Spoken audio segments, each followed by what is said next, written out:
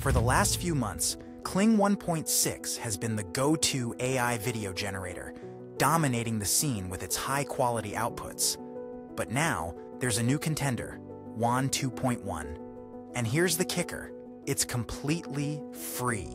So, the big question, can WAN 2.1 dethrone Kling 1.6? In this video, I'll put both AI video generators to the test, running them through multiple challenges to see which one delivers the best results.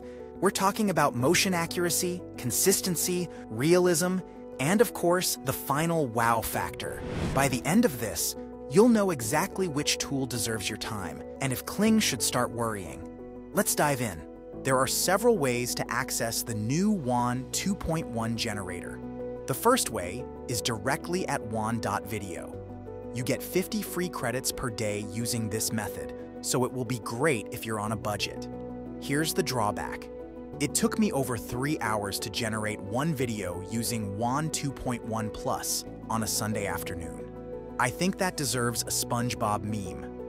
The second way is to use a multi-purpose tool like Krea.ai. Going this route, I was able to create this video in about 10 minutes, but the usage was sky high. One video took almost 20% of my monthly compute. I have the smallest paid plan they offer, but still, I can generate about 150 flux images for 20% of my monthly compute. The best way I found to use WAN 2.1 was to download it directly. To do that, I jumped over to Pinokio. This is a software that allows you to download AI tools directly to your machine and run them locally. The only downside with this method is that the quality and speed of generations depends on the power of your computer. So if you have an old, beat-up laptop, you may need to stick with the first two options. Now be careful anytime you are downloading programs like this. Don't just do it because a YouTuber said so. With that out of the way, let's get to the generations. I tested Kling and WAN in two different ways. First, we'll look at text to video for both, then we'll jump to image to video. Our first text-to-video prompt is this.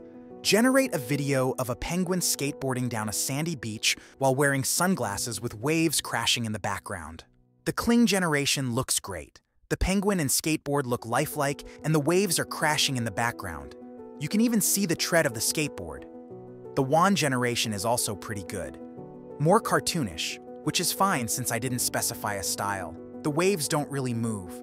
I think Kling gets a slight win on this one, but it's close.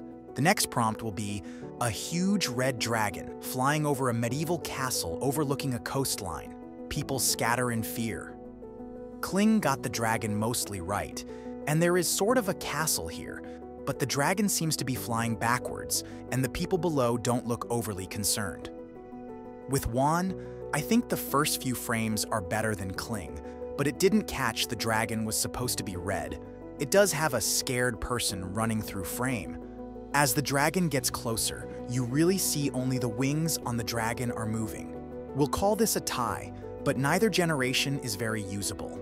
Next up, a 1970s sports car driving down a coastal highway in California. The camera follows behind the car from a high angle.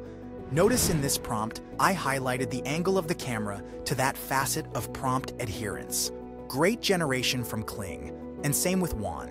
Both generators handled the specifics of the camera angle, the car, and the scenery very well here. We'll call this one a tie, as both are usable and close in quality. The last text-to-video prompt is, a mystical world covered in jungles. In the night sky, you can see two moons, one white and one red.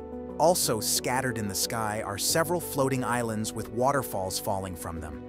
Okay, from Kling we have good movement, and the jungle looks good, but it appears the moons both have waterfalls falling from them, along with some of the random trees.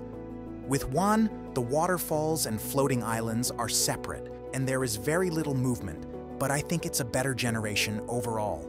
I'll give WAN the victory here, tying the score 2-2 as we move on to the image to video generations.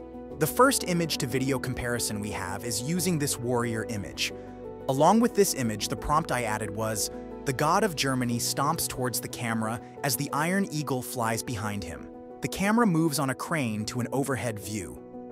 The Kling generation has the warrior god walking towards us, but it missed the camera motion. There is a slight fuzz in the bird at the end as well.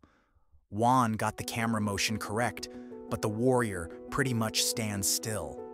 This one will be a tie, with both generations being usable. The next image is of this performer. I used this for an AGT transformation video a while ago. The prompt is very detailed, so I will leave a link to it, and all the other prompts used in this video in my AI community, you can grab them there. The big difference I see between the two generations is that the WAN generator has a little distortion when the performer ducks his head, and then again when his hands come together. Kling seems to handle the motion much better. This round goes to Kling, even though the WAN generation would be usable in a lot of situations. Now, using that same starting image I asked for a transformation into an eagle, again, you can find the exact prompt in my community. This might be the most lopsided victory for Kling. While the transformation does take a while, it's very cool and almost believable. The WAN generator eagle comes out much more cartoonish, and there is no way I'd think that was real. Another point for Kling, with just one comparison left. My AI avatar is moonlighting this time as a mighty warrior. I intentionally kept the prompt very simple for this one to see what would happen. The warrior turns and walks towards the town. Okay, with the limited instruction I gave the generator, Kling did exactly what was asked. It also did a pretty good job of keeping the face together during the turn. The WAN generation isn't bad, but the prompt adherence is not quite up to par with Kling. So it looks like the final score will be Kling 5.5 and WAN 2.5. I think the final score of this test makes this comparison seem worse than it was. Kling is definitely still the top dog when it comes to image generators in my opinion, but WAN is not a bad choice if you run out of Kling's free credits. It's also brand new, so we'll have to keep an eye on it to see how much WAN is able to improve over the next few months. What did you think of each generation? Which was your favorite? Cast your vote down in the comments below.